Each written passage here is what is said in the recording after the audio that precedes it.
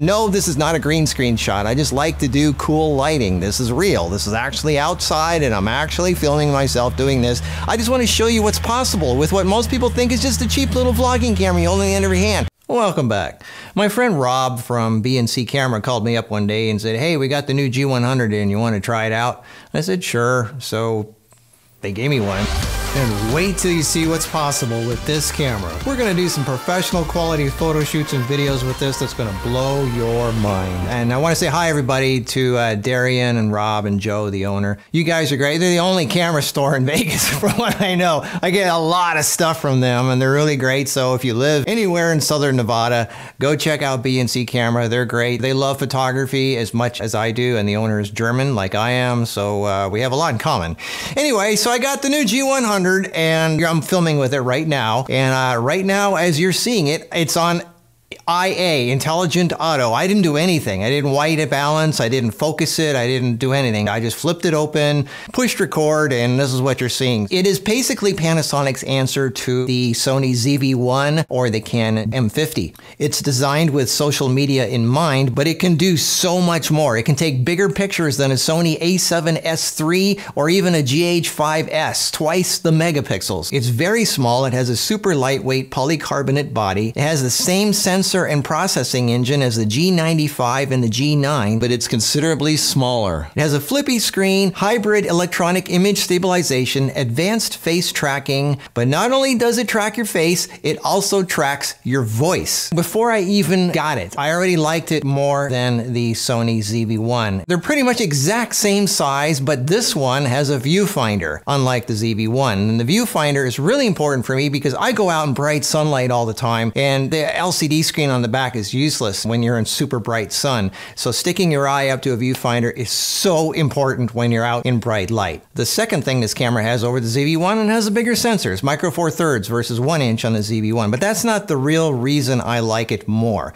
The big reason is you can change the lens. So you can do this. This is my favorite Olympus 45mm 1.8, or this. This is the 75mm Olympus. You can put whatever lens you want on this camera, which just makes this so much more desirable for being artistic, having blurry backgrounds, just having more control over what you want. And this is the little tiny kit lens that this camera comes with. It's a 12-32, and I did a video review about it right here. It's an amazing little tiny lens, and I'm going to show you in a moment what kind of amazing pictures you can take with this lens on this camera. Let me give you the specs first for the camera to show you what's so great about it versus the ZV-E10. The G100 is twice the ISO, 25,000 versus 12,000. It has a built-in flash, the ZV-E10 doesn't. It has 4K photo mode, the ZV-E10 doesn't. It has focus bracketing, the ZV-E10 doesn't. It has focus stacking, the ZV-E10 doesn't. It also has UHS card support, so it can read and write at ultra high speeds, which the ZV-E10 cannot do.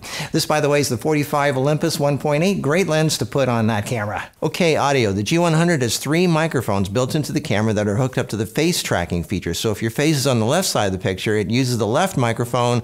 If your face is on the right side of the picture, it uses the right microphone. If you're behind the camera, it uses the rear microphone. I am now behind the camera and I'm filming from behind the camera, and this is what it sounds like when you have the rear microphone on. You can do surround sound or auto. In theory, that's a nice thing, but the problem is microphones built into the camera can only be good if you're close to the camera. Like right now, I probably sound really good because I'm really close to the camera, right? Right. All right, this is the typical vlogging situation where you got the camera on the end of your hand facing you. It's okay. I mean, the camera's closer to your mouth. If you add some post-processing, which a lot of people do, you can sound even better than that. But for me, I don't like holding the camera on the end of my hand. I usually have it like 4 feet back. It's just a lot more steady. It's more calming. It's not jiggling around, and I can control everything better. So now, luckily, this camera has a microphone jack. So now we can get serious. You take a lavalier microphone like this, which you can put in your pocket with you, and now you can get some good sound. Let's plug it in, shall we? There, so now you can attach a microphone closer to your mouth. Generally, it's about in this position for most people that clip it on their shirt, and it just sounds so much better. Now, mind you, I use professional lavalier microphones. This microphone costs as much as this whole camera does, but there are good ones that still sound really good, and anything that's closer to your mouth, doesn't matter what it is going to sound better than something that's further away. Now, I personally, as you know, hardly hardly ever record audio right into a camera anyway. I always have a little portable recorder in my pocket that just records, and I don't have to worry about a wire or wireless systems or anything. It's just a lot easier for me because I'm usually further away from the camera. But I'll get into that in another video. Right now I'm just showing you what this camera can do. So for those people who are just going to hold the camera in the end of their hand, right out of the box, you could do it. It's fine. Just add some post-processing. It should sound fine. Or you can add a lavalier mic because it has a mic jack, which is great. And a microphone jack is something that's highly prized by vloggers because it just gives you the best sound. You can plug any kind of microphone you want, a shotgun mic, a lavalier mic, any kind of mic into this camera and get much better sound. So that's really good that they put that in there. It has an external flash shoe for off-camera flash, and we're going to do some professional flash photography in a moment. You're going to really be surprised at the quality this little camera can put out. It has time-lapse, slow motion, S&Q mode, which stands for slow and quick, so you can do really slow motion or even quick motion. It has a better touchscreen than the Sony ZV-E10. This camera does not have an anti-aliasing filter, which is really good because that gives you sharper pictures. Some cameras use anti-aliasing filters to soften the picture to prevent moire patterns that are created when you have really fine lines close together, but it softens the image. This camera doesn't have that, so it gives you sharper images, which is really good. It helps it compete with APS-C and full-frame sensors. That's good. By the way, I'm shooting with an Olympus 17mm right now, the 1.2, the big one. I'm showing you different lenses that you can use with this camera and the kind of looks you can get. So pretty much everything I'm shooting with this video is this camera. So I want to show you all the different looks and how good it looks and all like that. Now you notice I'm waving my hand and things like that, and the focus isn't changing. That's another great thing about this camera is it has the focus more under control. In the past, Panasonic cameras were searching and going in and out with the focus and stuff like that. They've gotten that a lot more under control. This camera has the best autofocus of any Panasonic camera to date. It's the newest camera, and it has a lot of those things that people got frustrated with figured out. So the autofocus is actually really good with this camera. Really, really good. And it has face tracking. You can track your face. No matter where you go, it knows where you are and it focuses on your face, which is really good.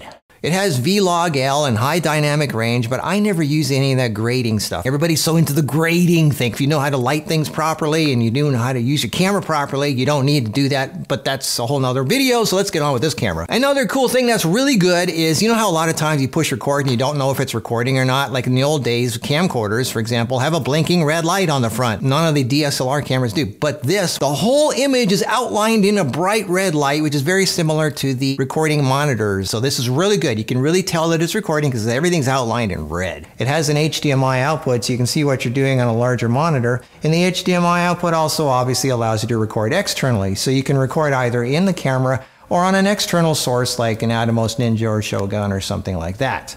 If that's what turns you on. It's kind of cool, huh? As far as webcam, you cannot use the USB, but you can use the HDMI, which probably better quality anyway. The time limits, people ask about time limits. It shoots in 4K. I never shoot in 4K. Everybody watches their stuff on a cell phone. We're not projecting it on a big screen. If you're shooting 4K, the time limit is 10 minutes. At 1080 60 frames, it's 20 minutes. And at 1080 30 frames, it's 30 minutes. And if you need more time than that, you just wait for it to stop and you push the record button again and it keeps recording into a new file. You might have only 1 or 2 seconds missing in between. It is what it is. Anyway, it's a little tiny camera. This is not a big giant professional camera, but for a little tiny little camera that it is, it has it really has pushed it pretty far, which is really good. And despite what other people say, this camera does have image stabilization, and it's not that bad. It has 5-axis hybrid electronic image stabilization, and it's actually pretty good. Now, it's going to crop in a little bit. It's got standard and high. The more stabilization you want, the more it crops in, but it does work. Here we are outside. I am now using the standard kit lens. Right out of the box, you get standard stabilization. That's what this looks like. This is what it looks like when you put it on high. And if you turn it off, this is what it looks like without stabilization. So you can see a difference. This is the kit lens. Let's put the 75mm Olympus on here. This lens has no stabilization. Here's what it looks like without any lens stabilization and the camera doing all the stabilizing in standard mode. Not bad. Here it is with high stabilization mode in the camera. Again, the lens has no stabilization. And here we turn all stabilization off. pretty shaky, especially with a telephoto. So here it is again with standard stabilization on the 75. You can really see the difference. So yes, there you go. It has image stabilization and it's not that bad. And I don't like walking and talking. That is not me. I like sitting still. So I don't even need stabilization anyway. It's like the whole walking and talking while they're shaking. No camera is going to be able to stabilize it perfectly. You're going to need a gyro for that. You're going to need a thing with a fancy big thing, you know. And another thing this camera has, remember it's designed with social media in mind. Normally if you take a video vertically like this for like Pinterest or Instagram or whatever, you know, those things that have the vertical format like a cell phone. If you do that in a camera like this and you shoot it like this with a video, when you put it in your computer, it's back to like this, it's sideways. Well, this camera, if you shoot it sideways, the video you get is this way. It is vertical. It is the way you shoot it. Also, if you shoot it in horizontal mode, but you want a vertical piece of it for Instagram or Pinterest or something like that, it will show you a frame marker that shows you how much you're going to crop in when you finally put it on social media. So that's kind of helpful. I personally don't need that, but it shows you this is what it looks like if you were to use a vertical piece of it or a square piece of it. This is where it would, this is how much you would use, this is what you would use. So let's compare the G100 with the M50. It looks just like the M50, but it's smaller. Now I know the M50 is APS-C and the G100 is micro four thirds, but the quality is really good and I'm going to show you that in a minute. A strong point of the Panasonic interchangeable lens line is all Panasonic lenses are the same mount. Doesn't matter if it's professional or non-professional, they're all the same mount. The M50, it uses a miniature mount, EFM, and there's not very many lenses to choose from. I made a video about the ones that are good. I made that video here, but Panasonic G100, you can use any Panasonic lens and there's endless amount of lenses that you can use. The G100 shoots full 4K, the M50 shoots very cropped 4K. The M50 has a lower resolution viewfinder. The white balance and the image review delay really suck on the M50. It has no 4K photo mode, no focus bracketing, no stacking, no post-focus mode. The G100 weighs less, it's smaller, lighter, and it just has some more recent updated features that the M50 doesn't. And you can tell the G100 is not made for just vlogging. It has some scene settings like sweet dessert and appetizing food. So yeah, it's made for even doing all the things that a normal picture taking camera can do. Also, you can also take pictures while you're taking video, which is really cool. I mean, let's say I'm recording right now and somebody's standing back there. If they push the shutter button, you can actually take pictures while the video is recording. That's really cool. One thing to be aware of with this camera, and I think other cameras too, and I realized this by accident, is you can turn off the auto face tracking by accidentally touching the screen and you don't even know you're doing it. Like when you're looking through the eyepiece, your nose is touching the screen. So your nose is telling the screen, focus here. Because if you're left eye, if you look left eye dominant, your nose will touch the screen on the bottom right. If you're right eye dominant, your nose is going to touch the screen on the bottom left. And that's telling the camera, focus down here. And then you're watching the video and you're going, why is my face out of focus? I thought the face tracking was supposed to be so good. Well, the face tracking is good if it's on. But if you touch the screen accidentally and with anything, it's going to turn off the face tracking and start focusing wherever you tell it to focus. So keep that in mind. That's something that took me a while to figure out, like, why am I not in focus? But face tracking is actually really good with this camera. I mean, I can, hi there, hi there, hi there, hi there. Hi there. This is really cool. You can even retouch pictures in the camera. You can actually find a picture and if there's a part that you don't like that you want to remove, you just paint out the part you don't want with your finger and then save it as a separate new file. It's so cool. All right, talking about this thing is boring. Let's actually start taking some video and pictures with this thing because that's the fun part. That's what these things are made for. Okay, I put the Olympus 75 on here to make the background look cool. The following shots I'm going to show you now are just cool shots that I made with this camera. So enjoy, here we go. Okay, so we're gonna do two professional looking photo shoots with what most people consider a vlogging camera. And you're gonna be amazed at what we can pull off with this little thing, which does more than just video. Yes, it takes awesome pictures too. And part of what makes is gonna make this look really cool is I'm gonna use strobes. And this is a flash trigger made by Godox, which is specifically made for Panasonic. And what this does is it raises the flash sync shutter speed from 1/50th of a second of the camera to 1/500th of a second, so we can pull off a lot more when we go out to get some dramatic sunset pictures right after this. So we're getting ready to do some really cool fashion pictures now, so enjoy the sequence with the G100.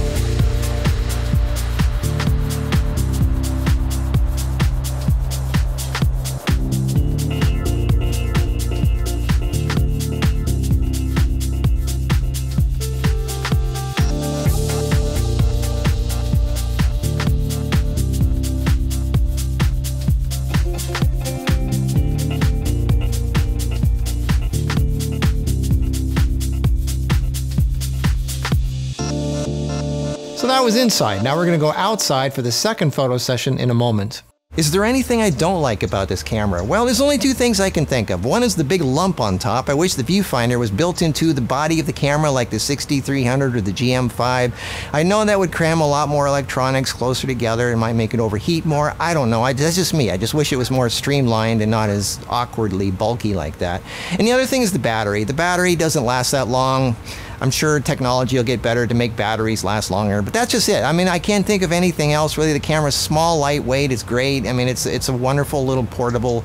The smaller and more lightweight, that's what I like. That's what I want in a camera. Right now I'm using the 45 Olympus 1.8, tiny little lens, one of my favorite lenses that's micro four thirds that you can use on this camera. You have to have the camera further back, but I like that look. I like that telephoto look with the blurry background. And no, this is not a green screen shot. I actually like to do good lighting and really interesting audio and sound and all that stuff to make it sound good and look good. And yes, you can do it with these tiny little vlogging cameras like this. All right, so now we're up on the roof. One thing about this little kit lens, the 12 to 32, it's basically a wide angle lens, which is great for a great unobstructed view of the sky like here for dramatic shots. So I'm going to show you what amazing shots this little tiny little lens can do. Not only is it small, but it's sharp and it takes great pictures. And we have the Panasonic flash trigger on top. I got a great model. Let's just have some fun.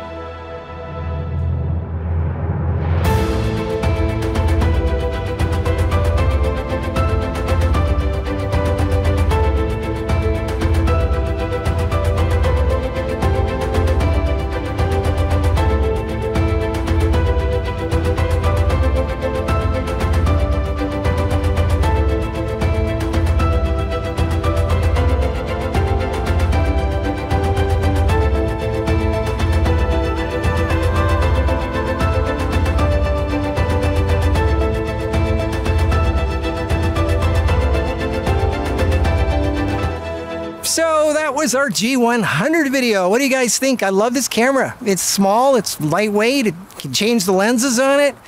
The face recognition is much better than any other previous Panasonic camera.